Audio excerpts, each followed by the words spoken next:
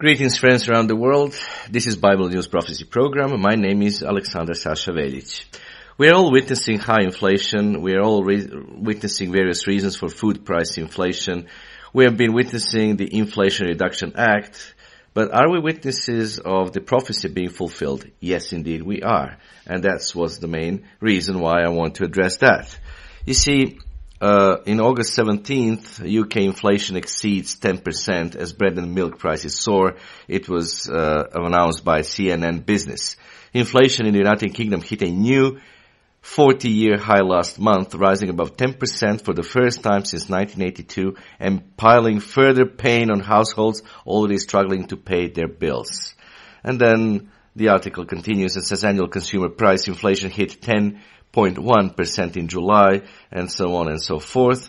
And there are other reasons, or the other reason why food prices are rising, and that one was announced on CNBS.com, which says that the United Nations worst-case scenario calculation is that global food prices will rise by an additional 8.5% by 2027.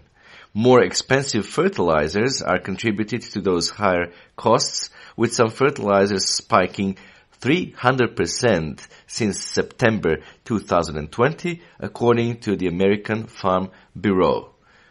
Here is a quote also from the article, and somebody stated that last year fertilizer was around $270 per ton, and now it is over $1,400 per ton.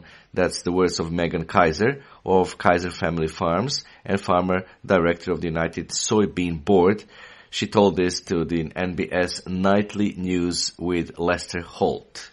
On August 17, 2022, it was also reported and that German power prices surged above 500 euros per megawatt hour of the European Energy Exchange AG for the first time as the energy crisis worsened. German year-ahead power jumped 6% to 507 euros per megawatt hour as there are no signs of the natural gas rally slowing down. In fact, as it was reported by ZeroHedge.com, Russia's reduction of nat gas flows via the Nord Stream 1 pipeline and a scorching summer across Europe have been the main drivers for power prices. Since early June, power prices have risen 173%, pressuring households and businesses with unprecedented costs. Well, friends, you need to know all that rises in fuel and oil costs also affect food prices, and I'm sure that all of you around the world are feeling that at this point. Inflation is indeed an issue, and yes, there are reasons to believe that the actual inflation rates exceed the official ones in many lands. Jesus Christ prophesied in Mark chapter 13 verses 5 through 8 the following. He says, "Take heed that no one deceives you. For many will come in my name saying, I am he, and will deceive many." In other words, many false Christian teachers will come out and proclaim false Christianity, and many will fall victims to that false Christianity. Verse 7, "But when you hear of wars and rumors of wars, do not be troubled, for such things must happen, but the end is not yet. For nation will rise against nation, and kingdom against kingdom. And there will be earthquakes in various places, and there will be famines and troubles. These are the beginning of sorrows," says Jesus Christ in the Bible. You see, rises in food and energy prices are troubling. We can expect to see more protests and evil civil unrest because of price inflation. Now notice that the ride of third horseman of the apocalypse results in scarcity, inflation, and famine. In the book of Revelation chapter 6, in verses 5 and 6, that book prophesies that there will be food, but it will be quite expensive. So that is related to food price inflation. Revelation chapter 6, verse 5. "When he opened the third seal, I heard the living creature say, 'Come and see.' So I looked, and behold, a black horse, and he who sat on it had a pair of scales in his hand. And I heard a voice in the midst of the four living creatures saying, 'A quart of wheat for a denarius, and 3 quarts of barley for a denarius, and do not harm the oil and the wine. So some will, friends, thus die, as they will not be able to afford it, while others will survive, but they will struggle. Now you can also notice that the wheat, barley, and edible oil, it is all listed as shortages associated with the ride of the third horseman. As you know, Ukraine is a significant exporter of all those, or at least it was a significant exporter of all those commodities. Well, related to that, on our channel, Bible News Prophecy, you can not only on the channel but also on our blog, on our page, on our website, you can find the video on these issues, on Russia, Ukraine, food, and the ride of the third horseman of the apocalypse. Well, within that question, we can ask, did you know that the sanctioned lands of Russia and Belarus are dominant suppliers of ingredients used in modern fertilizers? Are you aware that the United Nations Food and Agriculture Organization, FAO, estimates that 33% of the farmland in Ukraine may not be planted and or harvested because of Russia's special military operation in Ukraine? Are parts of the world like Sudan, Lebanon, and the United States experiencing food price inflation? What about impact on the Palestinians in Gaza? Could any of this help lead to the rise of the King of the South? What are some factors that look to rise prices? Did Jesus warn of wars and troubles? What are 3 foods that Ukraine exports that are associated with the shortages and food price inflation of the ride of the third horseman of the apocalypse? What does Jesus say his followers should do? Well, in our program, in our message, Dr. Bob Thiel addresses these matters in that video. Now, speaking of the United States of America, as we have recently seen, in the United States of America, a new law was passed called the Inflation Reduction Act. And many have expressed doubts it will do much related to inflation. Indeed, they think that it will not really affect inflation at all. The United States President Biden signed into the law this month.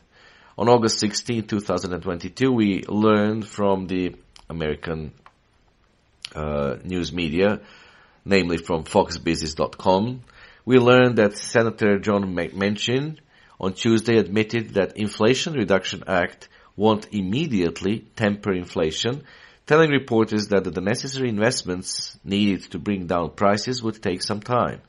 Manchin's comments came after President Biden signed the landmark Climate Change and Health Care Bill into law on Tuesday, delivering what he has called the final piece of his pared-down domestic agenda. Though Democrats have labeled the measure the Inflation Reduction Act, non-partisan analysts have said that it will have a barely perceptible impact on prices. Asked by Fox News reporter Hillary Vaughn whether it was misleading to call the bill the Inflation Reduction Act because it won't make everyday goods less expensive, Manchin said, "Why would it?" Well, immediately it's not, Manchin said. We have never said anything would happen immediately, like turn the switch on and off, end of the quote. Friends, supply and demand affect inflation. When there is more money and less goods, this tends to bring prices up. During COVID, many governments in the world printed up money while their nations also produced less. And yes, Russia's special military operation into Ukraine, as well as weather issues, are also factors in food and energy price inflation, as have been political decisions, including sanctions. Well, when it comes to inflation and money, we need to tell you that on our web page, you can find information about money and inflation. And inflation when money fails. When money fails, you can look on internet and find that interview that Dr. Bob Thiel has given to Steve Dupuy. As far as the United States itself goes, I I want to quote you something from the book of Dr. Bob Thiel, Biden-Harris Prophecies and Destruction, because he actually understood that this will be happening to the United States. He says, quote, "Make no mistake about it. Massive inflation is coming. The USA dollar will ultimately crash and be worthless. That pride of American power will be broken." Quote from Leviticus 26, verse 19. "Inflation will eventually hit the United States of America extremely hard." End of the quote. Well, right now, the USA inflation rate is at a 41-year high. In the United Kingdom, it is at a 40-year high. According to London sources, in August 17, 2020, it was published that UK inflation is to hit 15% in early 2023. Cities, SAITI, it's one of their corporations, one of their news medias, predicts this terrible high. This is quote now from Reuters of August 17. "British consumer price inflation is likely to peak at an annual rate above 15% in the first 3 months of next year unless there are government measures to lower prices," economists at the US bank Citi forecast on Wednesday. Earlier on Wednesday, official figures showed CPI hit 10.1% in July, above all economists' predictions in Reuters poll.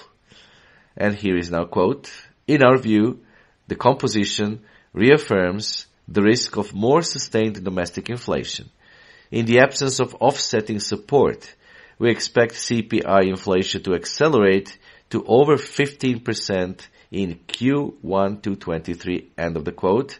And this is from the Citi economist Benjamin Nabarro, and from his writing, he wrote in a note to his clients. Well, friends, whether or not the UK rate will be 15% next year, 2023, next year there will be certainly more food price inflation, and we are all feeling that on our backs. And not just in places like the UK, well, certainly in all the places around the world. So yet once again, we need to be aware of the warning that we read in the Gospels, and also in the book of Revelations. In the Gospel we read that Jesus Christ said that nation shall rise against nation, and kingdom against kingdom. There will be earthquakes in various places, and there will be famines and troubles. These are, as he said, the beginning of sorrows. It's not the end of the world as we know it, it's the beginning of sorrows. And prior to that, he warned us that there will be many false prophets, false Christian preachers and teachers who will come out claiming to be Christ's followers, but who will actually be teaching lies and false doctrines that have nothing to do with true Christianity. Also in the book of Revelation, as I mentioned, in chapter 6, in verse 5 and 6, Jesus Christ opened the third seal.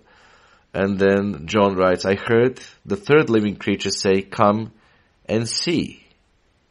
So he says, I looked, and behold, a black horse, and he who sat on it had a pair of scales in his hand. And I heard a voice in the midst of the four living creatures saying, a quart or a quarter of wheat for a denarius. Denarius is an ancient currency. By the way, it's still used in some countries, like in Serbia. It's called a dinar, or denar anyway. So a quarter of wheat for a denarius, and 3/4 of barley for a denarius, and do not harm the oil and the wine. Friends, we're having hard times ahead of us. Nevertheless, take faith. We are to live by faith, not by looking, not by the sight, and we are to remember Jesus Christ's words, that those who endure to the end, the same ones will be saved.